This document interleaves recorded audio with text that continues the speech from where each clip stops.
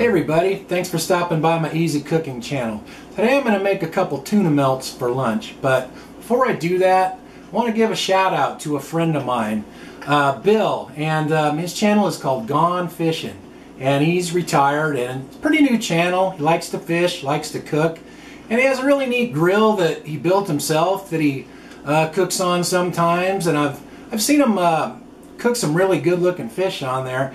And he also does some stuff in the house. I've seen him make like fish spreads with fresh caught fish that he's caught himself. So I'll put the link up at the end of this video and go check him out. I'm using 2 cans of tuna for this. And I usually buy the tuna in water.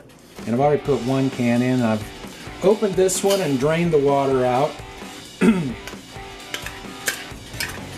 we're just going to add some mayonnaise and a few seasonings to that.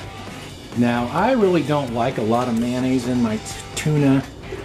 This is kind of a personal preference thing. My stepdaughter likes it probably as much mayonnaise as tuna. It's almost like soup. But just start off with that much, and then I can add more after I mix it if I want to. Okay, a little bit of lemon juice. Give it a nice lemony flavor. And a little bit of dillweed, California dillweed.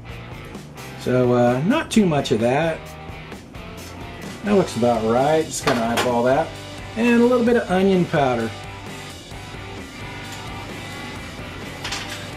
And I've made tuna spread many ways. I've put pickles in it. I've put all kinds of stuff in it. But that's what how I'm doing it today. Now I'm just going to mix it all together.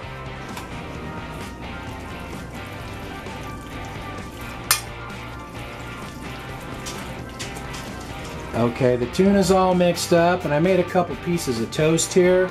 I already put together 1 sandwich, and I decided to put some dill pickle slices on there. I'm just going to put a piece of American cheese on the top, and let me get the other one put together, and then we'll just broil those in the toaster oven.